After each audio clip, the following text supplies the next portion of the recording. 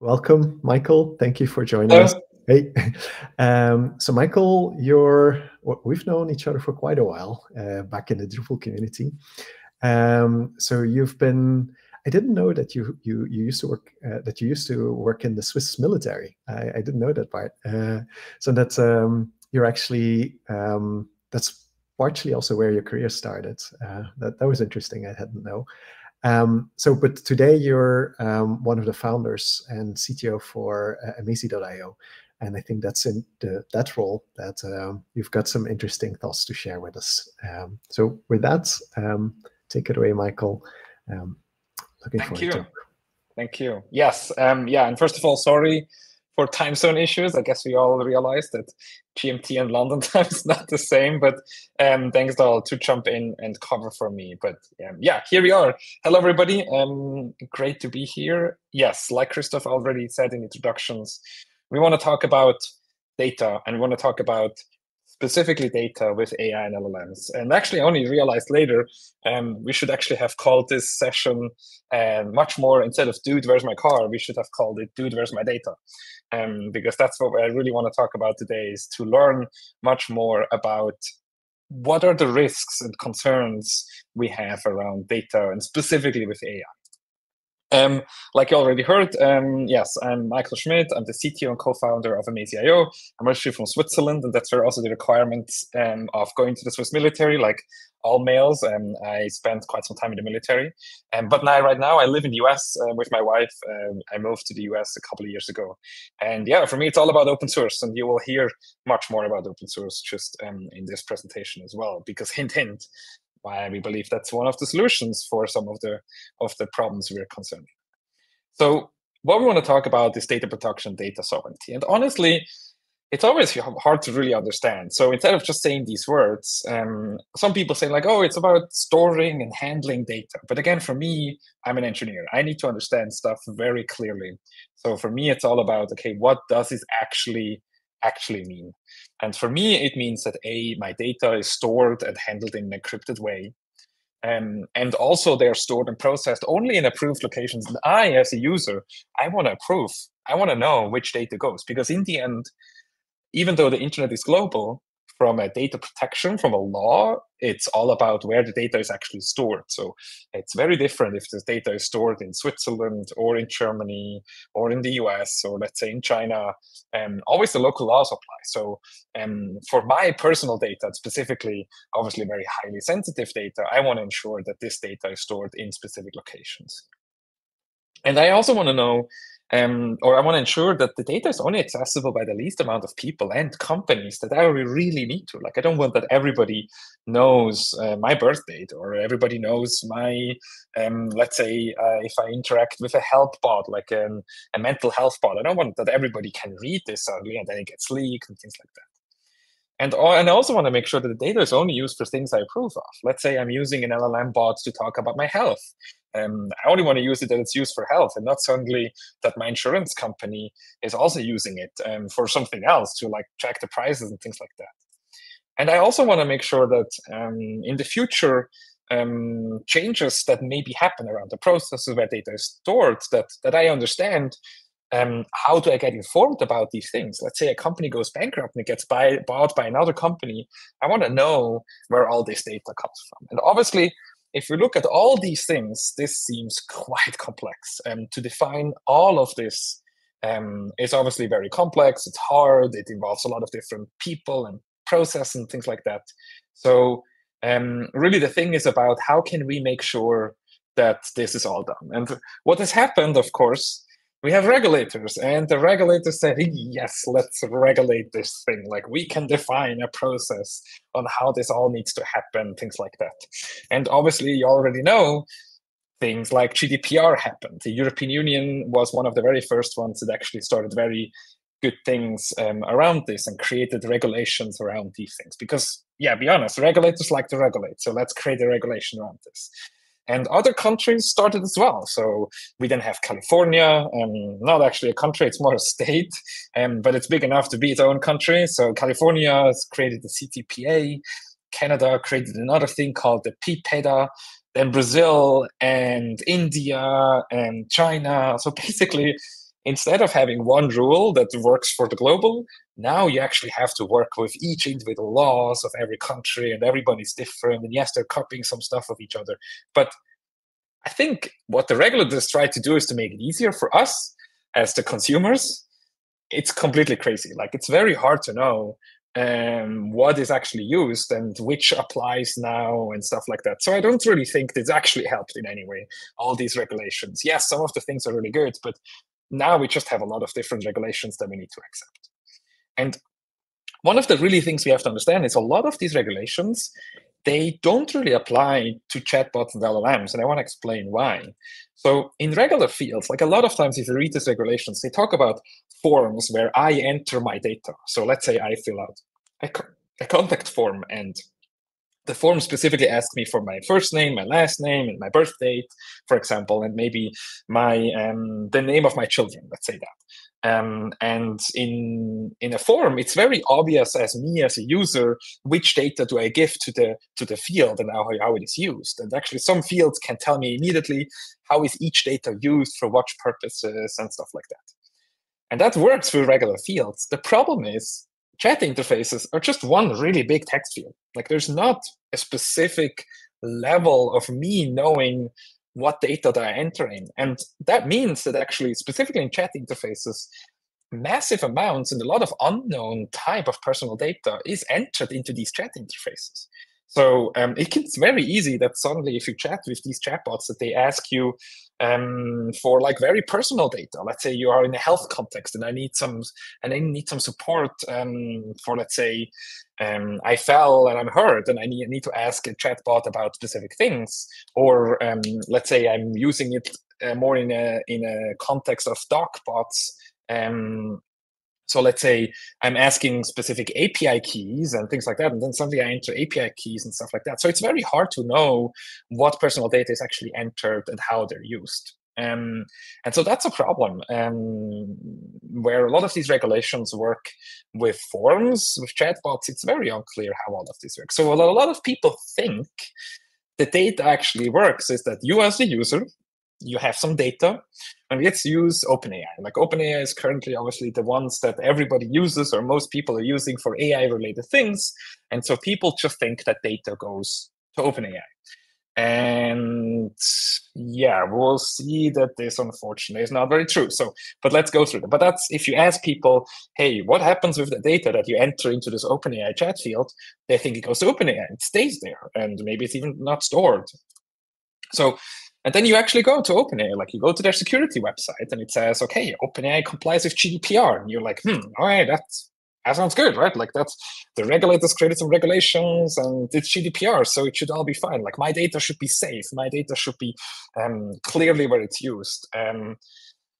Unfortunately, I had to learn, and I honestly, like, I was one of them as well, but I had to learn that, yeah, unfortunately, just because they say GDPR, doesn't actually mean really anything. And we only can really understand of what is happening with our data with reading through the privacy policy. And unfortunately, yes, this is lawyer text, meaning it's quite hard to understand. You need to read, I had to read it multiple times. But over time, you actually get some things. And I want to show you some excerpts from that, what they're actually saying. So keep in mind, they're saying they're GDPR compatible or compliant, but their privacy policy talks about, like, that they provide personal information to vendors and service providers. And that can be customer service, cloud service, email, web analytics, other information. So, like, why does a web analytics company need my personal information? I don't know, but OpenAI thinks that's a good idea. Or they say, oh, we share your personal information with government. Like, they don't specify which government, and they don't say in which specific context. They just say, we may do that. So whatever I give to OpenAI, they can use in other places, or they can give to government authorities. And in terms of jurisdictions, they say it will be processed in the United States, but it can also be disclosed to any other body in other jurisdictions. And again, it's not actually defined that where these jurisdictions actually are happening in. So again, this is quite scary. And so if we actually look at the sub-processors, so they actually list some of their sub-processors. But if you look into this, there's a couple of very weird things. First of all, there's a sub-processor called OpenAI affiliates. And I tried to look this up. It's undefined what this exactly is, who that is, what are these companies are doing, are these like, so it just say, oh, there's another company called OpenAI Affiliates that does service support. And it's like, okay. And then there's another company called TaskUS that runs worldwide. So basically your data can go anywhere, anywhere wide. And they just say, okay, this is for use to support safety and monitoring, which honestly can apply to anything. Like, and they clearly say, like, this is customer data. So they will send customer data worldwide to these other companies without really clear what type of data is sent. They basically keep the right to send anything anywhere. And yeah, I looked like a dog. The dog over here is like, what the hell is going to happen? So if you go back to our diagram, yes, this is happening if you enter user data into OpenAI. But what is actually happening is they're just forwarding it to all these other companies out there. Microsoft, OpenAI affiliates, again, still don't know what this is, TaskUS, government authorities, industry peers, or basically other third parties. So yeah, there goes your personal data. They can use this for whatever they want. So yeah, not to paint a too dark a picture, but I feel like, yes, this cannot be the case. This is quite bad, and we should work against this. All right. So let's look outside. Let's look at outside of OpenAI. And actually, if you reach out to OpenAI and ask specifically about that, one of the things they tell you is like, you should use Azure OpenAI. Or some other people that I've talked to told me like, oh, you can just use Hugging Face. So let's look at these specific ones, how they can actually help us. And I have to say, hint, yeah, they're not much better. Unfortunately, they're not going to be there. All right. So let's look into Azure OpenAI. So first of all, if you go to Azure OpenAI and you look at their documentation, they have this really nice box that says that any of the data will not be available to other customers. It will not be available to OpenAI. It's not used to improve models. So it sounds very good, right? I mean, what could possibly go wrong? They can't do anything at all. Like that sounds really good. Only that when you actually scroll further down, you realize that they do content filtering. And basically, they read every single prompt that you send them, goes through their content filtering system, where they say authorized Microsoft employees may access the content. So they can read everything you send them. Now it's maybe contained within Microsoft, but why does somebody from Microsoft need to read all the content that I sent them? Like, why is that necessary? They obviously say, oh, it's to prevent abusing and things like that, but they don't do this for any of the other services that they have. So again, it's I don't want to say that they want to do bad stuff, but it's just like, it just feels a very weird feeling around this. So yeah, I feel cheated. That initially they say nothing is happening, and then the further you go down, you realize that there's actually content filtering and people are reading everything. So let's go to Hugging Face. Hugging Face, which is more like a GitHub of AI and LLM models. So you can find most common LLM models you can all find there. And they also have a hosting solution, so where you can actually host your LLMs with them. And again, they say, hey, no problem. Hugging Face is GDPR compliant. Should all be fine, right? Like, has to be good. And GDPR, one of the hardest regulations. Again, and actually, if you go to their website, if you scroll a bit further, like they say, like, oh, you can pick your cloud and you can select a region close to your data in compliance with your requirements. Sounds great. Like I can choose the US, I can choose EU, Frankfurt, like it's all great. But then again, like I said before, read the privacy policy.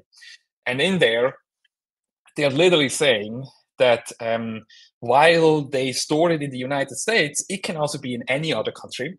And by using services of Hugging Face, you consent to transfer outside of your country. And they don't define which country, they don't define which data. They just say, okay, with whatever, if you're using us, basically your data can leave the country of the United States and it can leave your own country. So yeah, it sounds very much like this, that this is fine, dog. And it's like, yeah, it's problem, no problem, don't worry, it's all good. But yeah, in the end, again, as soon as you give data to them, they don't even define where they send it, they just say anywhere in the world. So now what? We saw this when we started doing with AI a couple of months ago, and we realized that while we obviously wanted to use all these things, and I think that's the problem. Like in the beginning, when new technologies come up, everybody's very excited about them. Everybody wants to use them. And unfortunately, people, they forget to actually look into what the data is used for. They forget what to use, what these services are revealing. They're starting to use them without really thinking. And so we saw all these privacy concerns, and we said that can't be the case. We need to find a better solution than basically giving up all our data to all these companies. And so we have been working on such a solution. And basically what we're wishing is, or what we're working on is self-hosted private LLMs. Basically, we're going to use all these open source LLMs that are out there. And so there's many different ones of them. And the good thing is, because they're open source, you can actually run them by your own. So they're not sending any data anywhere else. And also important, it's not only the LLMs that are going to be open source, it's actually the complete stack. So for whatever we're building, we want to make sure that the hosting infrastructure, the Kubernetes, the vector DBs, the LLMs, everything needs to be completely open source. So we want to make sure that the complete stack is there. The other thing that we want to make sure is that everything is end-to-end encrypted. So that means that it's possible from actually encrypting the data from the browser. It's encrypted there, sent to the servers, and it's only decrypted in at the LLM point. So that even if somebody along the way is looking at data and things like that, let's say a CDN provider or something like that, that they cannot read the data at all. So that's one other thing. And we want to make sure that you can specify specific countries where this is hosted, or maybe even on premise. So that if you have your own infrastructure and you work with very highly critical data, that you can also run this on there. And there's no logging or any data storage needed at all. So that's obviously like, why is that necessary? And then of course, not have any weird sub-processors that are involved at all, so that you as the owner of the data know specifically. Now, of course, it would be really cool to actually show something, but it's not fully ready yet.